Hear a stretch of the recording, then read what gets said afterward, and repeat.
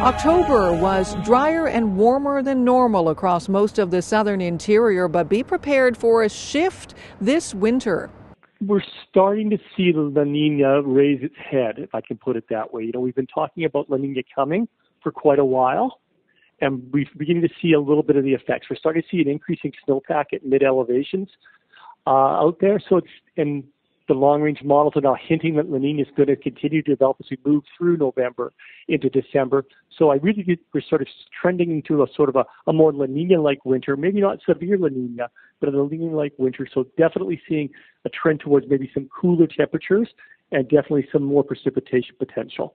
The prospect of more snow is being welcomed by area ski hills, including Big White, which had to significantly delay opening day last year.